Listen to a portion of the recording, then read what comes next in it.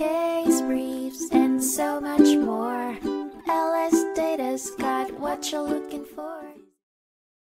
In 1975, a contentious case, Withrow v. Larkin, played out before the Supreme Court of the United States, centering on the relationship between investigative and adjudicative functions within agencies.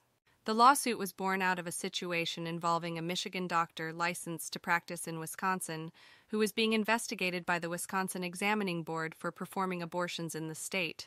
Triggering the lawsuit was the doctor's accusation that several Wisconsin statutes were violating his constitutional rights.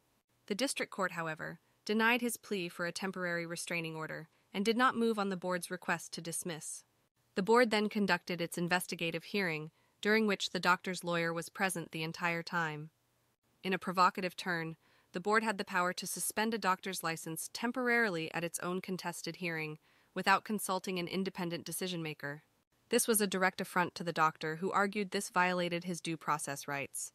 It was this claim that ultimately led the Supreme Court to scrutinize the constitutionality of the board's procedures.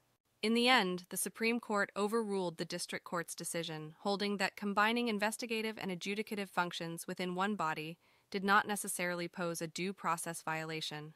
They found no evidence of bias or prejudgment in the board's proceedings, and emphasized that exposure to non-adversarial investigative procedures alone does not discredit the fairness of later adversary hearings.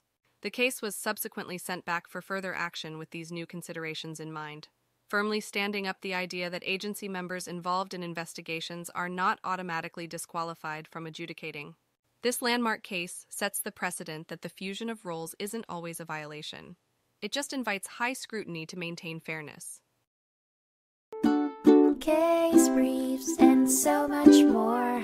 LSData's got what you're looking for. Visit lsd.law, elevate your mind. Leave the stress of class.